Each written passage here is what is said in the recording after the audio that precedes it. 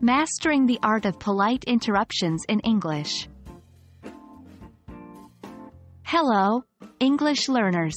In this lesson, we are going to focus on a very important part of conversational English, which is polite interruptions. We'll look at how to interrupt someone in a polite way and how to switch topics smoothly. So, get ready to enhance your conversation skills.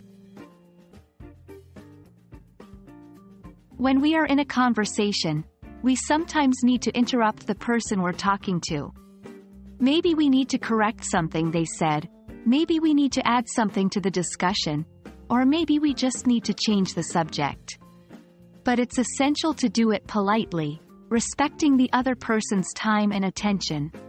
So, we use what we call polite interruptions. There are many ways to politely interrupt someone in English. Here are a few common expressions. Excuse me, I'm sorry to interrupt, but if I could just jump in for a second. May I add something here?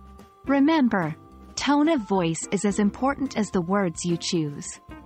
Speak with respect, maintain friendly eye contact, and use open body language to make sure your interruption doesn't come off as rude. Let's move on to some role-playing scenarios to practice polite interruptions. Scenario 1. In a meeting. Person A. As I was saying, our sales have. Person B. Excuse me, if I may interrupt. I believe the latest figures show a slight decrease in sales. Scenario 2. In a classroom. Person A. The answer to the equation is 42. Person B. Sorry to interrupt, but I think there might be a mistake. Isn't the answer 52? Scenario 3. Casual conversation. Person A. And then, we went to the zoo, and we saw. Person B. If I could just jump in for a second.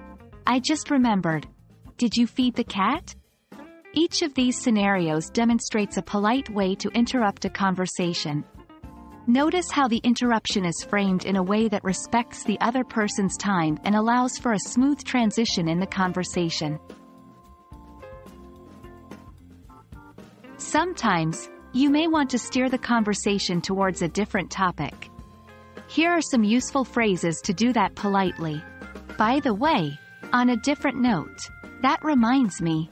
Speaking of which, for example, Person A. I've been reading a lot of classic literature recently. Person B. Speaking of which, have you seen the latest adaptation of Pride and Prejudice? Mastering the art of polite interruptions can make your conversations in English more natural, respectful, and engaging. Practice these expressions and scenarios and you'll soon find yourself navigating English conversations with confidence and ease. We hope this lesson was helpful and we look forward to helping you with your English learning journey in the next video. Happy learning!